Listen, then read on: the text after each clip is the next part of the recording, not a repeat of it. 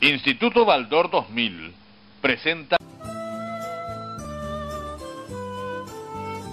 Canal Educacional Baldor 2000 de Viña del Mar.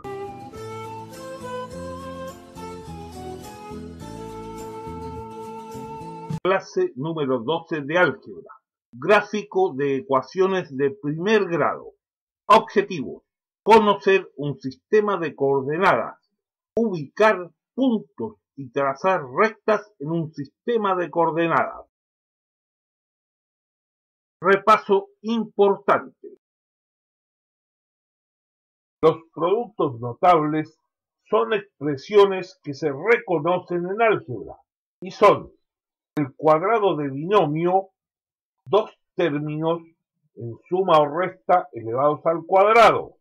La forma de resolverlo puede ser aplicando la regla o repitiendo dos veces la misma expresión y el cubo de binomio, que se puede resolver de dos formas: aplicando la regla o bien repitiendo tres veces la misma expresión y multiplicando.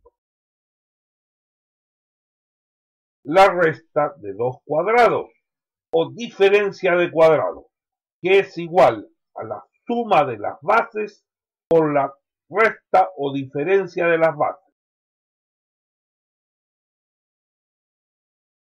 El trinomio de segundo grado, que se puede descomponer en dos factores y que se verá en detalle en clases posteriores.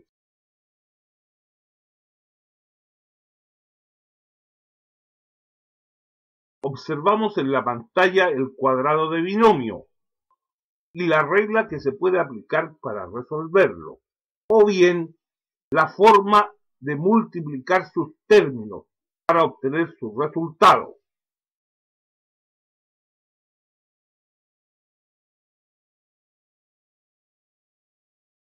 A la izquierda en tu pantalla, el cubo de binomio, la regla que se puede aplicar o la forma de resolverlo multiplicando sus términos. Resta de dos cuadrados o diferencia de cuadrados. Una resta de dos cuadrados es igual a la suma de las bases por la resta de las bases, como se observa en la pantalla.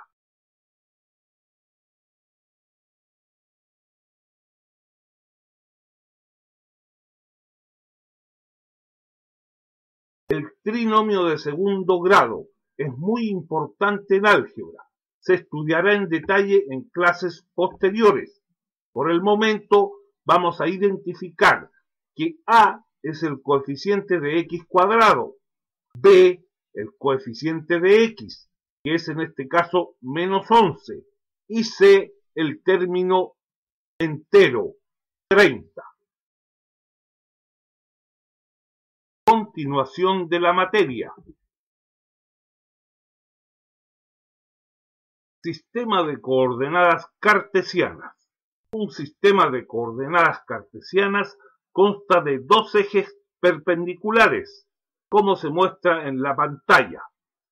El eje horizontal se denomina eje de las abscisas.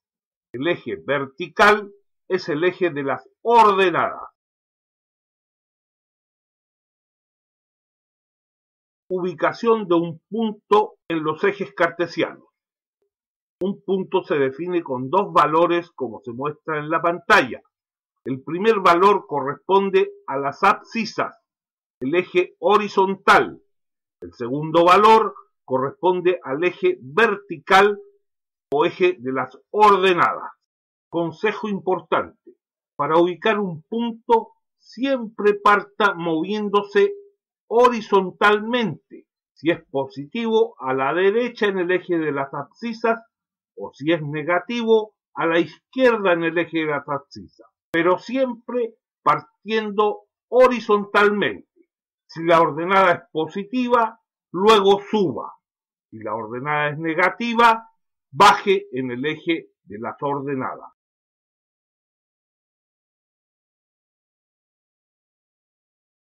Ejemplo: Vamos a ubicar el punto 3,4.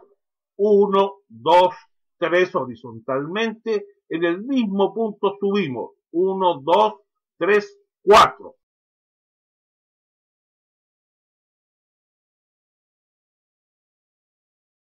Ejemplo. Menos 3. Retrocede horizontalmente. Menos 1, menos 2, menos 3. En el mismo punto subimos 1. Segundo punto. Menos 2. En el mismo punto subimos 1, 2, 3, 4. Tercer caso. 0 no se mueve horizontalmente. Baja menos 4. Avanza 3 horizontalmente, baja 6.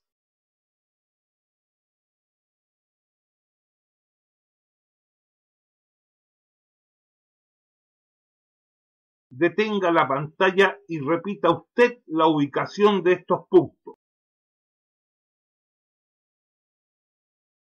Siga mentalmente la ubicación de estos nuevos puntos.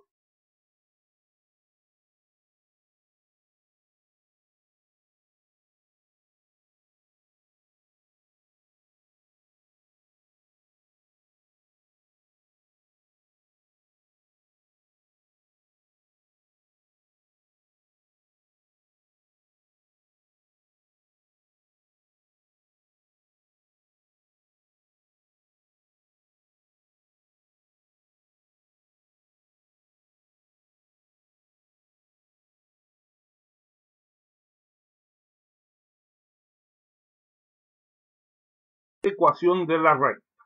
Consideraciones importantes. Primero, si hay igual número de ecuaciones e igual número de incógnitas, se tiene solución matemática. Segundo, toda ecuación tiene representación gráfica. Su gráfico depende del grado de la ecuación. En el primer caso, tenemos una ecuación de primer grado, gráficamente es una línea recta. En el segundo caso, una ecuación, dos incógnitas, no tiene solución matemática. Su solución gráfica es una línea recta.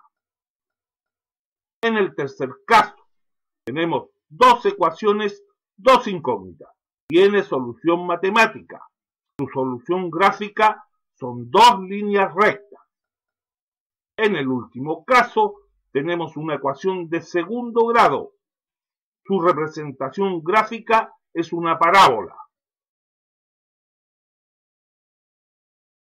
Gráfico de la primera ecuación. X es constante, siempre vale 5 para cualquier valor de y. Luego, si y vale 1, x vale 5. Si y vale 2, x vale 5, etc. Bastan dos puntos para trazar una línea recta. Observación. Las ecuaciones de forma constante son paralelas al otro eje. X igual 5 es una recta paralela al eje de las ordenadas.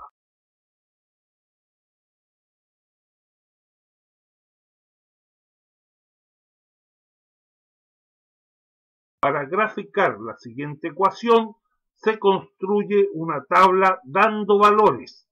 Ejemplo, x igual 1. 5 menos 1 es 4, y vale 4. Se puede dar valor a cualquiera de las incógnitas.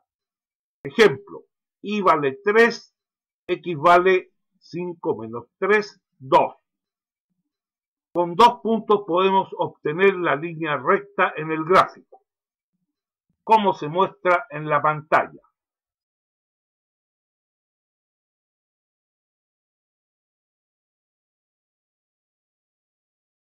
Gráfico de un sistema. Son dos líneas rectas, puesto que ambas son de primer grado. Para cada ecuación construimos una tabla, como se observa en la pantalla, dando valores a cualquiera de las incógnitas. Ejemplo, si x vale 5, y vale 5 menos 2, 3. Continúe mentalmente el ejercicio como ya se explicó anteriormente.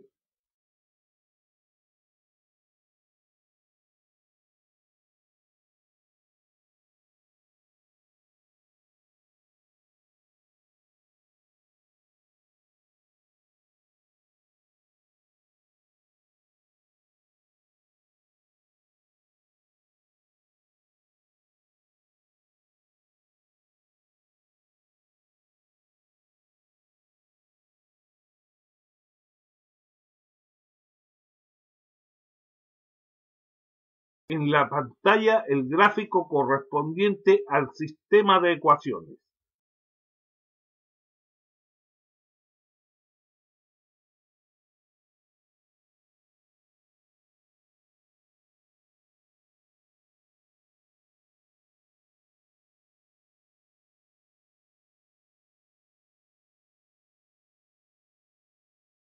Observación importante.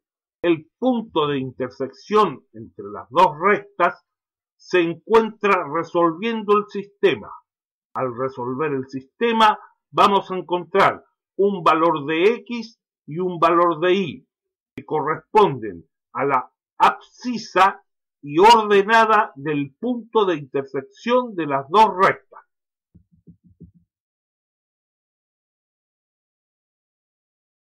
Graficar una ecuación encontrando las intersecciones con los ejes. Para encontrar una intersección se hace el otro eje igual a 0 en la ecuación y se obtiene el valor de la otra incógnita. En la primera ecuación, si x igual 0, y vale 0. Luego la ecuación pasa por el origen.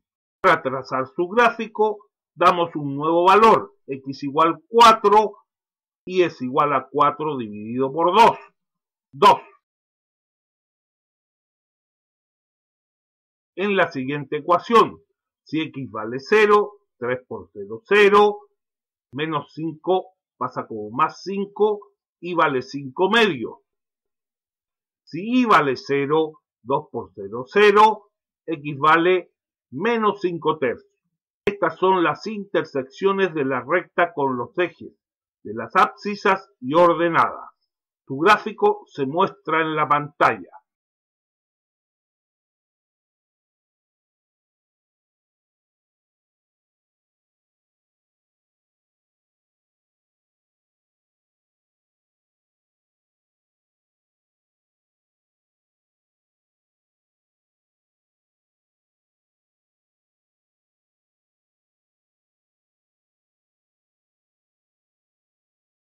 Observación muy importante. El punto de intersección entre las dos rectas se encuentra resolviendo el sistema. Vamos a obtener un valor de x y un valor de y, que corresponden a la abscisa y ordenada del punto de intersección entre ambas rectas.